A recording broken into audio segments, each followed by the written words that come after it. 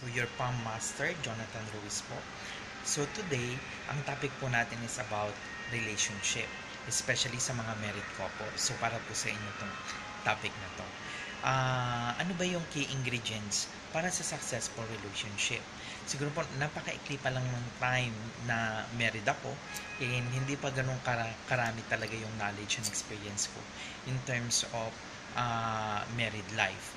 Pero, meron po akong mga na-learn actually, two things, no, na possible maging key to your success sa relationship. First is, kailangan God-centered yung relationship mo. Ako po personally, at saka si Mrs., no, being a member of Couples for Christ, ang dami kong na-learn.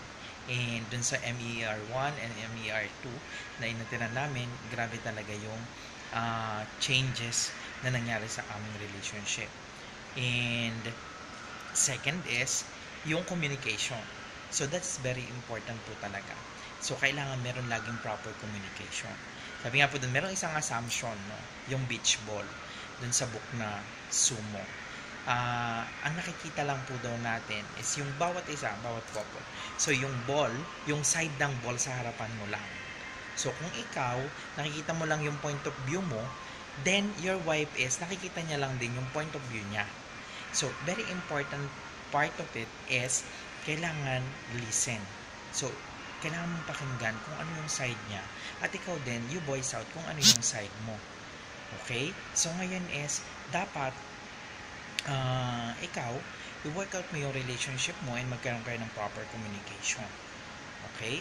So, I suggest you practice it, no? Sa relationship mo ngayon.